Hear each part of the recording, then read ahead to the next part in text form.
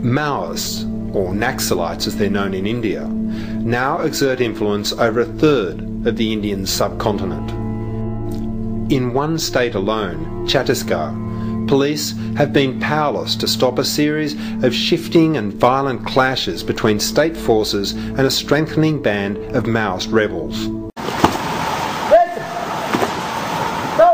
The Maoists find refuge in the dense forests of Chhattisgarh, and they're wary of the media. The commander of this unit would only speak with his back to the camera. हथियार दिखा करके हमारा सिद्धांत को अपनाने के लिए कहीं भी ऐसा नहीं कहते हैं, हमारा सिद्धांत समझाते हैं। यदि वो अपना सिद्धांत को नहीं मानते हुए वो अपना स्तर में रहना चाहते हैं तो जबरन ऐसा नहीं किया जाता है। जो भी हम लोग एक्शन लिए हैं वो वर्ग दुश्मन, लेकिन इसका पीछे एक राजनीतिक उद्देश्य है। उस उद्देश्य से लेकर के लोगों को संगठित किया जाता है और संघर्ष में उनका चेतना विकसित किया जाता है। भारत की कम्युनिस्ट पार्टी माओवादी जिंदाबाद जिंदाबाद जिंदाबाद। मार्क्सवाद लेनिनवाद माओवाद जिंदाबाद जिंदाबाद जिंदाबाद। मार्क्सवाद लेनिनवाद माओवाद जिंदाबाद जिंदाबाद जिंदाबाद। साम्राज्यवाद मुर्दाबाद मुर्दाबाद मुर्दाबाद। The Maoists have mined roads, bombed railways, buses, buildings and schools. And they've carried out brutal attacks on villages, sometimes as revenge for betrayals, sometimes simply to intimidate. The government has responded by relocating entire villages, shifting over 100,000 people into special camps like this.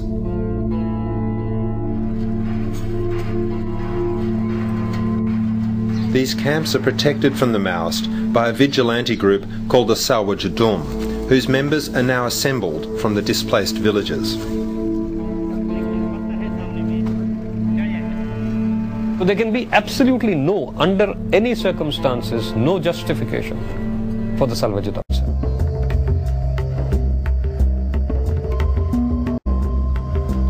From the ranks of the Salwa Judum are picked the Special Police Officers, or SPOs. Armed by the state and given the most rudimentary training, the SPOs are then put in the front line in the fight against the Maoists.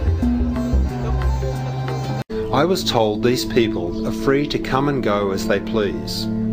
But in truth, that's not an acceptable choice anymore.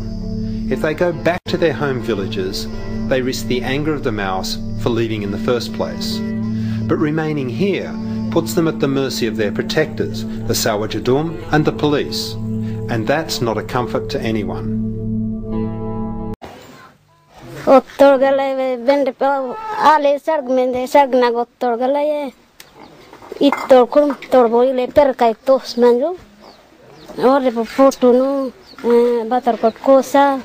और बात पटेल साहब बात रहे असुर के उतना दूर तनबो नक्सलवाद मुर्दाबाद मुर्दाबाद मुर्दाबाद नक्सलवाद मुर्दाबाद मुर्दाबाद मुर्दाबाद। I asked the Salwa Judum about stories I'd heard of villagers being forced into the camps. ये तो उन लोगों की कहना है जो जबरदस्ती लाया गया, जो कह रहे हैं ये पूर्णतः वो नक्सली सपोर्टेड थे, जो वही लोग आप लोग कैसे एक कहे होंगे। मेरे ख्याल से ऐसा लग रहा है, क्योंकि ये स्वस्फूर्त आंदोलन है, इसने किसी ने जबरदस्ती इस आंदोलन को छेड़ा नहीं है। ये आप अच्छी तरह जानते हैं, हम सब जानते हैं, इसलिए हम जबरदस्ती लाए गए हुए लोग इसको नहीं मानेंगे। सलवा जुड़ुम लगातार चलता रहेगा तो लोगों का मौलिक अधिकार जो जिसको मानव अधिकार के लोग जो दिलाना चाहते हैं, जब तक नक्सली नहीं हटेंगे इस क्षेत्र के लोगों का अधिकार प्राप्त नहीं कर सकते। बहुत से यहाँ के लोगों का मानव अधिकारों का हनन करने वाले भी नक्सली हैं। आप पेट्रोलिंग करते हो तो कैसा आपको लगता है, महसूस कैसा होता है कि जो नक्सलवाद है ना आम पब्लिक को परेशान करते हैं, पकड़ के ले जाके मार देते हैं, इस वजह से हम लोग को ये हथियार पकड़ना पड़ा।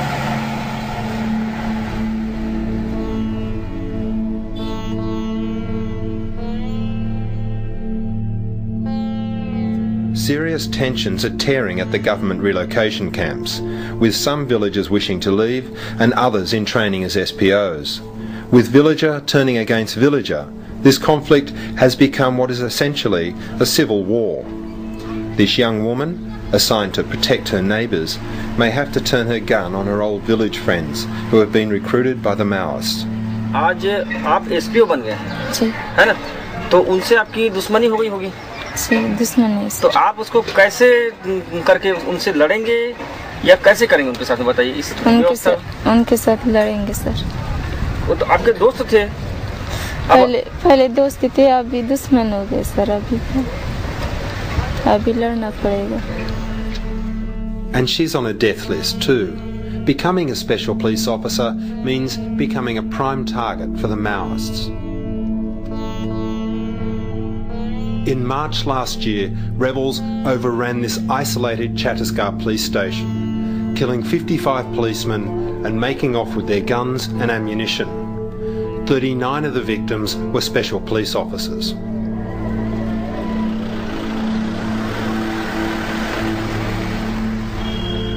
With attacks and reprisals and claims of violence on all sides, some tentative steps are underway to establish peace and justice.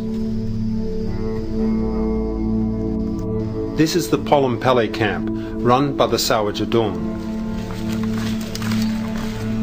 Today, a delegation from a government-sponsored human rights team has come to speak to the villagers about alleged atrocities by the Salwa Judum. This heavily armed convoy must seem intimidating to villagers who don't want their discussion monitored by police.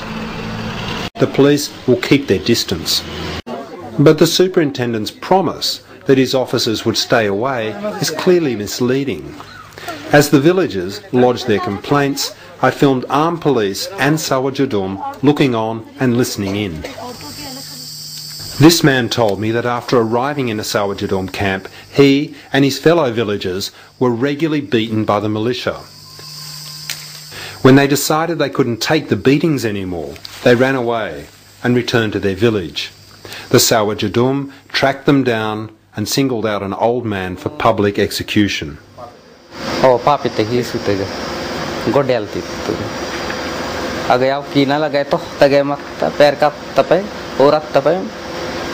Paras mo ito tumlo. Po tumi madina.